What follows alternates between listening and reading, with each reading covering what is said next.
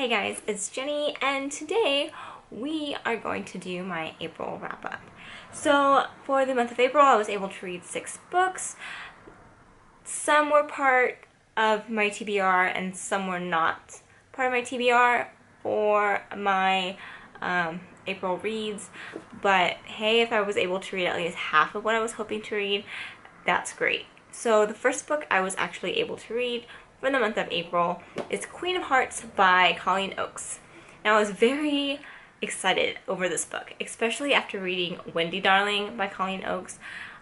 I noticed, hey, she's gonna have Queen of Hearts out coming soon, and I was very excited to read it, and when I got my hands on it, I was disappointed, hoping for more. I'm not too sure yet. I don't know where or how I feel about this book yet. I'm still kind of like trying to figure it out. I mean, I enjoy the book. I wish there was more excitement. I wish there was more feels. I wish I felt more sorry for her. I wish I felt more for the characters, but I didn't.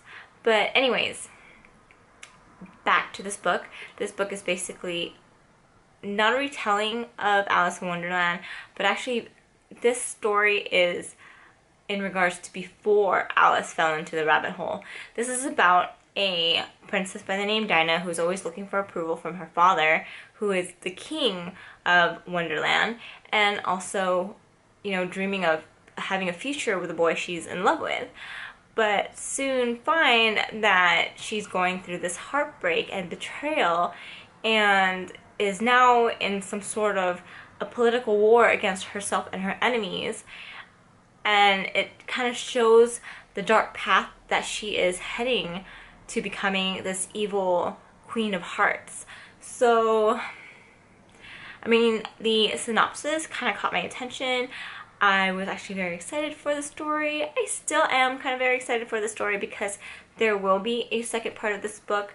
Maybe it just hasn't hooked me in yet. I think it's more, I wish there was a little more character development maybe. Or maybe, I don't know, but I just feel like there's something missing. I don't know exactly what's missing in this book, but there is something missing, and I'm hoping I'll be able to find it in the second book. So I'm not giving up on the series. I will be getting the second book, and I will be reading it, and I'm going to be hoping for the very best. So that's my thought on this. The next book I was able to read was The Clockwork Angel by Cassandra Clare. This is actually the first book of the Infernal Devices, and like I said in my TBR when I was telling you guys that I was currently reading it at that time, that this book is just 10 times better than the Mortal Instruments, and I still stand to that. This series as a whole is just amazing. I mean, I read Clockwork Prince and Clockwork Princess all in 1 month. All of these 3 books from Cassandra Clare from the Infernal Devices I was able to read, and they're not small books. These are pretty big books. And I mean, Will Herondale and whatchamacallit, and Tessa, and then there's James, and just like all the characters, I love them all. And I think I want to do a book discussion about this book, just to talk about it, because I mean, that's why I have this booktube, right? Because I'm not really here to give you reviews on books. I don't like giving reviews on books. Like, I mean, I can tell you whether or not I like it, but other than that, I don't know how to really word it in a way it sounds nice. You know, like how you watch book reviews and it's like, dang, that girl really knows how to review books. I'm not that girl or guy. You know what I'm saying? But I really would love to talk to somebody about the Infernal Devices. And so I will probably do a video, and I might actually do future videos on just me book talking about books I just currently read. And you know, it's pretty my 2 cents and trying to get your insight and what you guys think. You know, just having like a discussion, that would be nice. But I can tell you right now, 10 out of 10, 5 out of 5, whatever it is, maybe even beyond that. And I am hoping that the next 3 books in the, or actually the last 3 books of the Shadowhunter series, the Mortal Instruments, will be just as good as the Infernal Devices, if not even better. I'm not going to hold my breath on that though, but I'm just really excited to finally finish this so I can work my way to the novellas that are on the ebook, or you know, on the e-readers, and then getting to my Lady Midnight, yeah, my Lady Midnight book. So that would be awesome. Also, the next book I was able to read, I read in between Clockwork Angel and Clockwork Prince, and that is Judy's Bloom, Are You There, God? It's Me, Margaret. I have to say I did enjoy it. I didn't enjoy it as much as I did when I was younger, but again, I was much younger versus me now. I mean, that was probably at least 20 years ago when I read this book. So, me then, me now. I remember squealing over certain parts of the book, and as I was reading them now, I just thought I was such an idiot back then. Like, seriously? What made me think that this was such a naughty book? This is not a naughty book. This is like about a teenager who complained a little too much. Not even a teenager yet. When I read this book 20 years ago, I felt like this was a naughty book. Like, I had to read this under my blanket in the middle of the night with the flashlight on. And sometimes I would get a little excited over certain scenes, or, you know, I'd giggle over certain scenes, or get, you know, just like a little too happy. But now, reading it as a 30-year-old with children of my own, and having actually gone through puberty, like Margaret here, I laugh. I laugh at myself to think that I thought this was a naughty book.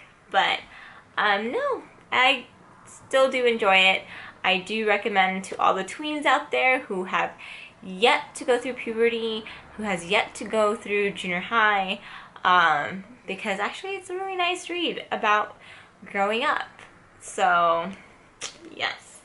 Another book I was able to read was also another reread, and I was able to read this book between The Clockwork Prince and The Clockwork Princess, again, to give myself a little break. And that is The Silver Kiss by Annette Curtis Claus. And in this book, it has 2 short stories as well as The Silver Kiss. There is The Summer of Love and The Christmas Cat. The Summer of Love, of course, is what happens before The Silver Kiss, which is Simon being alone in the 60s in San Francisco. And then in, of course, The Silver Kiss, where Simon and Zoe meets, and they kind of help each other, you know, act in revenge on behalf of Simon. And Simon, in a way, kind of helps Zoe, kind of confronts her, I don't know, I wouldn't say fear, maybe it was fear, of her mom dying of cancer. And it's a nice story. I really enjoyed it, especially because, you know, there's a girl who's a teenager who's going through the fact that her mom is dying of cancer, and how she feels alone because her dad is always with her mom and never really with her. Like she's being forgotten. And it was a little weird because I do work at a cancer center where we treat our cancer patients with chemo. I'm not per se a nurse, but I do coordinate our patients' chemo schedule. And it's funny how in this book, the nurses and the doctors didn't think it was a good idea for her to see her mom, and that it would stress her mom out more, being that she is dying. Versus now, where we do encourage, you know, family members to be together as much as possible, especially if it's terminal. So, I mean, there's that kind of a difference.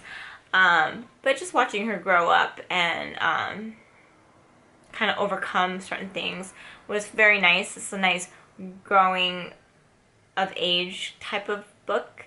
Or no, sorry, growing of age. What the heck am I saying? Coming of age type of book as well. This is like how, or what a lot of people are also saying, this is the Twilight book that should have been. Like, Twilight should have been something like this. This would have been nice. But, of course, way better than Twilight. Just way better than Twilight. And then, of course, the second short story comes after, which is The Christmas Cat. And you kind of have to read The Summer of Love to kind of get The Christmas Cat. So, but basically The Christmas Cat is around the time when Zoe moves to San Francisco to go to school, and she's coping the loss of you know, of her mom. And so, yeah. Again, a really good reread. I truly enjoyed it. I'm glad I was able to find this book and reread this, because it's been about 20 years since I've read this book. So, very glad that I was able to find it. So yeah, this was my April reads. I am so glad that I had such a good month. I was also listening to Audible for the, and of course reading, what do you call this? Gone with the Wind. I have the book right here. And I'm just slowly getting into it. I'm like towards the end. I think I have like 10% left of the book. And I just don't want it to end because I know how it's going to end. And I just feel like the ending is just so unfinished. And I just don't want to get there. So I'm like in a little rut with this book. Like, I haven't even opened the book in the past week and a half now, because I just don't want to get to the end, this unfinished end. But if you guys know any good books that has to do with Gone with the Wind, like either, maybe not retellings, but like authors out there who have actually tried to finish Gone with the Wind, like what their thoughts of what might have happened after Gone with the Wind ended, that would be great. If you guys can comment down below on books you know of and that are actually good, not like mediocre books that, you know, people tried, but like actually really good books that authors wrote about how Gone with the Wind either should have ended or will eventually end. So, yeah, that's all I have to say. This is my April wrap up, my book wrap up, my April wrap up. So, until next time, I will probably see you hopefully soon. Until then, guys, bye.